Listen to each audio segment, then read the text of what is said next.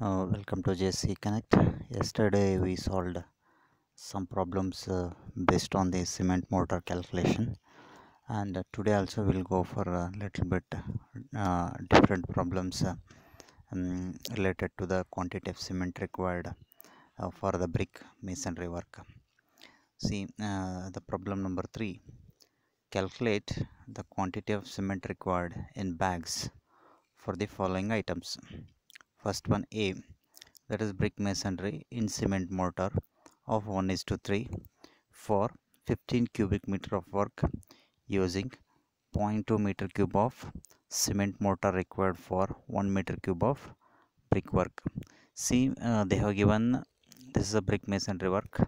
So total brick masonry work is quantity if you calculate it, means wall volume if you calculate it, brick wall volume if you calculate it, it will be 15 cubic meter, and the cement mortar which you are using it for binding that masonry work, that is 1:3, and normally 1 meter cube of brick work it requires 0.2 meter cube of cement mortar.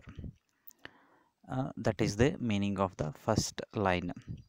Second one, RCC of 1:2:4 for 20 meter cube of work. It is similar to the previous problem which we have solved it.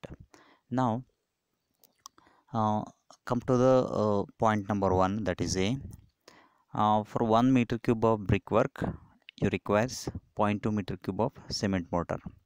So now for 15 meter cube of brickwork, so how much it is required? So now 15 into 0.2, that is, so 3 meter cube of cement mortar is required. So now we got the total volume of the cement mortar. Once you got the total volume of the cement mortar, now it is easily you can calculate the how much quantity of cement required with the previous by considering the previous example. So now the quantity of cement required in bags, that is 1/3. I already said that it is not 4, it is not 1/4, it is 1/3. But when you are calculating it for RCC, you have to add all those ratios and you have to divide it in the denominator. So now the quantity of cement required in bags is 1/3, that is 1 cement, that is cement 1/3 multiply by 3. 3 stands for, that is 3 meter cube of cement mortar is required. Then 144, that is the density of that is the density of what that is the density of the cement mortar, and divided by 50 kg, means one bag of cement it requires 50 kgs. Now if it coming around 28.8 bags, it is similar to the previous problems, only you have to calculate here how much quantity of volume of cement mortar is required initially. So second, that is the quantity of cement required in bags, that is for the RCC work for the second one. So that is 1:2:4 they have given. Now we have to add it, that is 1 plus 2 plus 4, that is 7. So 1/7 into multiply by 1.52, that is 1. Why you are multiplying 1.52? Here it is 1 meter cube of dry cement, that is mix, dry mix, equal to 1.52 kg of the wet mix. So therefore we are multiplying with 1.52. It is similar to the previous problem. 1/7 into multiply by 1.52 into 20, that is means 20 meter cube of work into multiply by again 1440 divided by 50. So now we are getting here total 125 bags.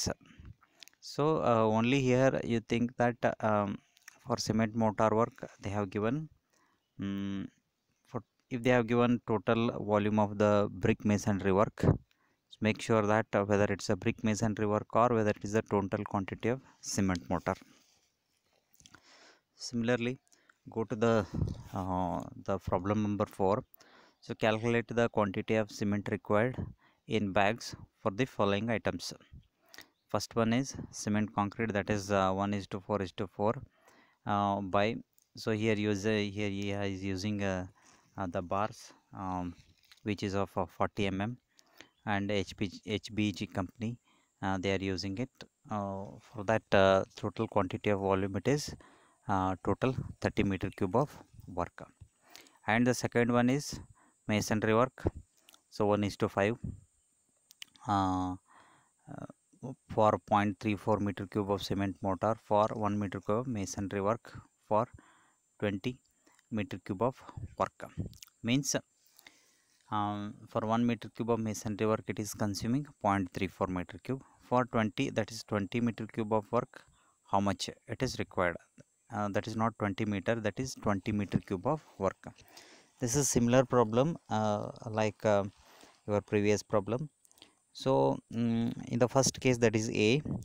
Of course, here we have to add all those things. 1 plus 4 plus 8, that is 13, you will get it. So that is why total quantity of cement required, that is 1 by 13 into 1.52, that is the dry mix and wet mix relation, multiply by for total 30 meter cube of work, and 1440 divided by 50, that is 101 bags of cement is required. So in the first first A um, work, he has mentioned 40 mm HB, that is the 40 mm bar. It is no way connection with the quantity of cement required, so don't confuse with that data. The second one is for 1 meter cube of RR masonry, uh, it is required 0.34 meter cube of cement mortar, that is 1:5. For 20 meter cube, how much it is required? So total 6.8 meter cube of cement mortar is required. So now the quantity of cement required here is that 1 by 5. Here we are not calculating, we are not adding, it is 5 plus 1, it is we are considering only 1 by 5 multiply by 6 for 6.8, that is the 6.8 is the quantity of cement mortar is required, then multiply by 1440 and divide by 50. So total you are getting 39.2 bags of cement is required. So maybe some data, extra data he will give in some of the problems, so no need to worry. How much data is required, that much only you to take it and you can solve it. So now maybe few more problems are there, maybe in the assignment I'll give it, you can solve that problems. So now the type of test we are going to conduct on the cement, that we'll discuss one by one.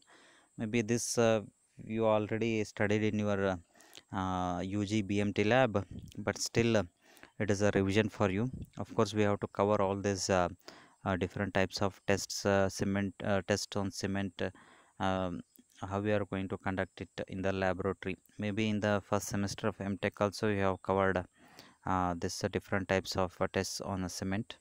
Maybe we'll go a little bit fast here because you already know this. Maybe once the college will reopen, that time I'll take you to the lab and I'll uh, give you the demo on the testing on cement, different tests for our laboratory. So you have two methods are there. First one is field testing, second one is laboratory testing. Field testing, uh, field testing, of course, here it is very simple methods.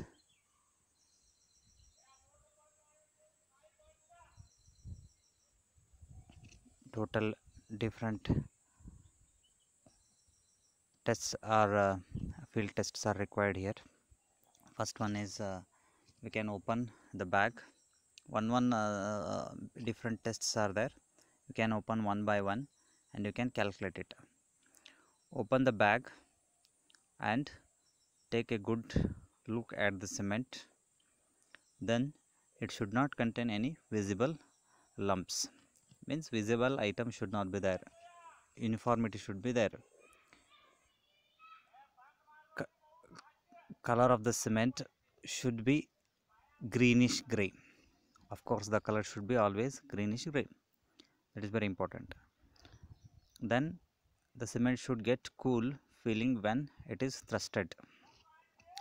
Second one, fourth one, when we touch the cement it should give a smooth and not a grit feeling.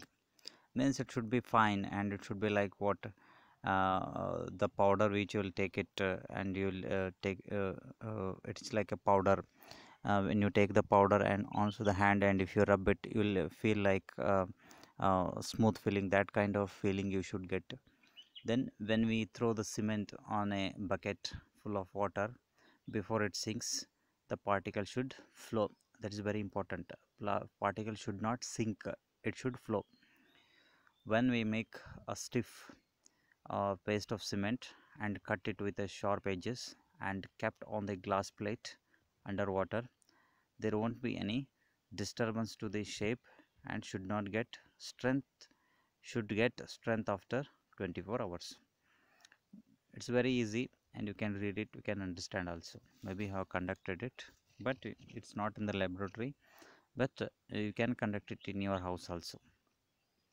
Then different laboratory tests are there. The first one is finest test, second one is standard consistency test, the third one is a settling time test, the fourth one is strength test, fifth one is soundness test, then the fifth one is heat of hydration test, and the sixth one is chemical composition test. Maybe this different types of tests we will cover it in the next class. Maybe we'll go a little bit fast here because this you already covered in your UG classes. Thank you.